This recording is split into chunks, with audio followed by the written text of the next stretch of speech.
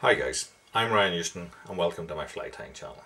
Your video is about to start shortly. Please take this opportunity to hit the like button down below, leave some comments, tell your friends.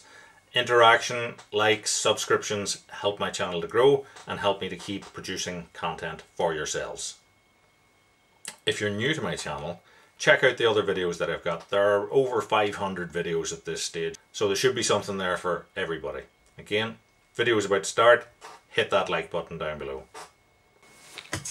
Hi guys, so we're going to tie a really simple pike fly tonight. Not all flies have to be complicated.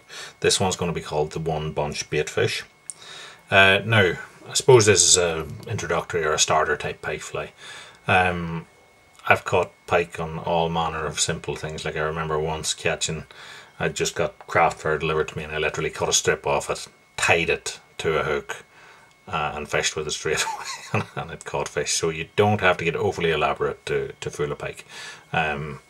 So we have a standard sort of short shank hook here. This one is 6/0 and I'm going to start my tying thread maybe 5 or 6 mil back from the eye. And I'm going to glue it on. So if I just take super glue and I'm going to run the glue over what, 15 mil or so of the shank, and then I'm going to wrap into that while it is wet. Wrap back, wrap forward. So that will really give us a good grip on the shank of the hook,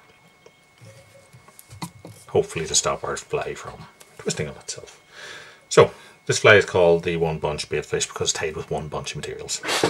So I have a composite material, I suppose, here. So what I've in here is I have some crystal hair. So I've got some silver crystal hair.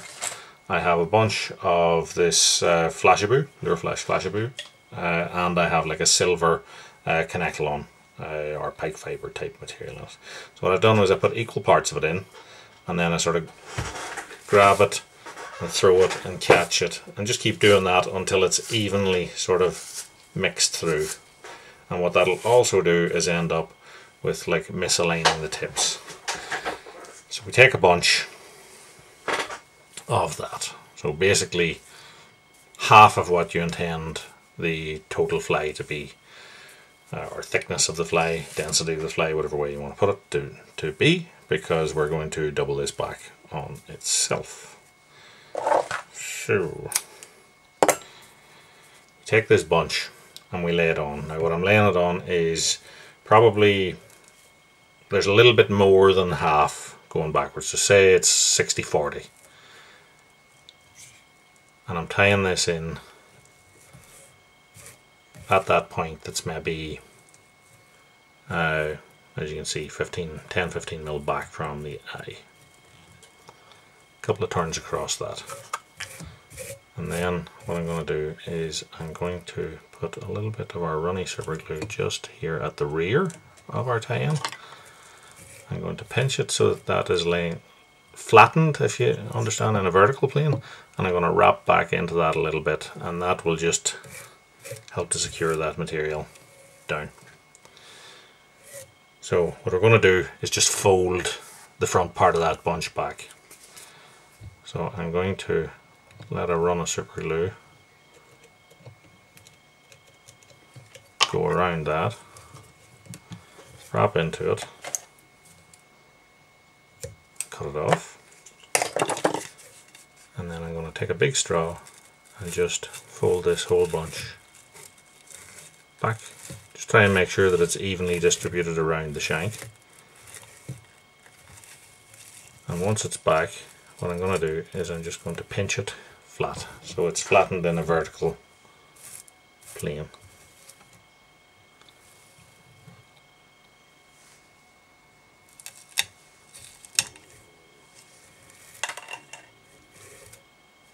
So once I'm happy enough with the general shape of it, I'm just going to run the glue into the front of the head.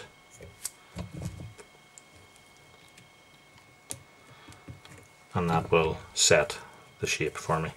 So if I want the fly to be higher, I'll just lift that up so that I then get that more exaggerated height and depth to the fly. or if I want it to be more streamlined, I'd just pinch it down.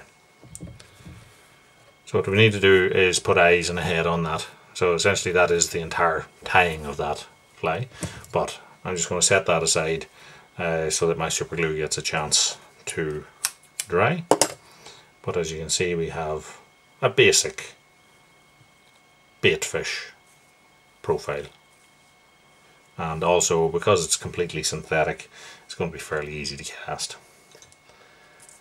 So we're going to take one that we made earlier,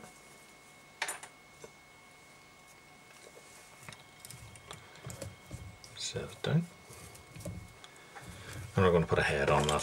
So you can use standard glue or whatever you have. I am going to use 2-part epoxy and 3D eyes. So what we're going to do is mix up a little bit of our epoxy.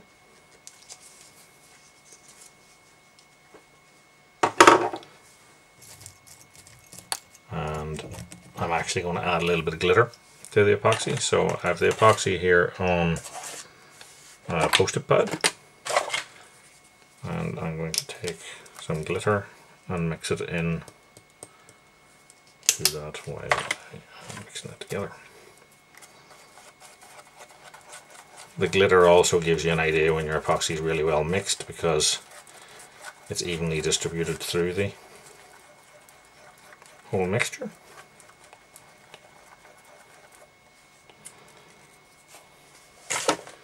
So once it's mixed, I'm just going to take my little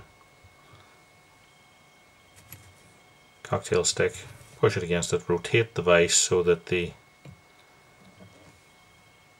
epoxy joins in a blob the whole way around it.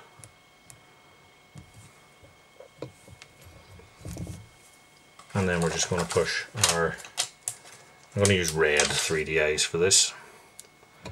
So I'm just going to flip it over, let it run flat, push the eye in and let it sit back a little bit.